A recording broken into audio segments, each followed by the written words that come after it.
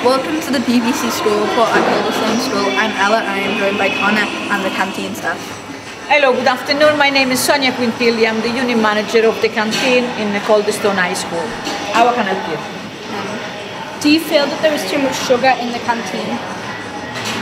In the canteen or in the food?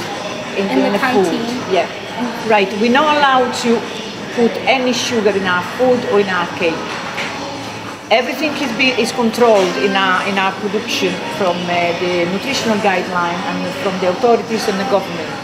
So everything, all the cake, all powders and everything, they reduce sugar, reduce salt. There is no added colorant, added chocolate or nothing like that. Everything it's on the nutritional guideline that the government requests. Okay. Do you find it unfair that students are only allowed to bring water into school? I found it unfair that you now got the choice to buy a bottle of water from here. But saying that you got a free facility of water fountain, that it's accessible all around the school for you to bring an empty bottle of water and to fill it up. But yeah, it would be good to have the choice to use the fountain or to buy your own. Okay? What healthy food do you offer in the canteen? In the canteen, there is every day there is a main trinity offer that includes a main meat dish and a vegetarian dish. It's always a salad available. Then you got all the sandwiches, some with salad, some without.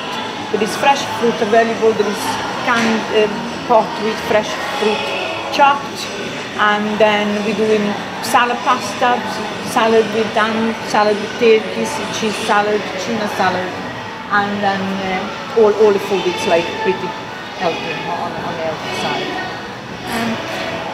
Do you think that having sugary drinks helps or hinders students in their schoolwork? No, I don't think sugary drink help in any kind of way through your brain, through your body, or through your healthy behavior. We got a bit of a restriction on what we sell in this canteen, but there is plenty more option that the company could supply, that I could sell, that they got the sugar free and they very high in the fruit content.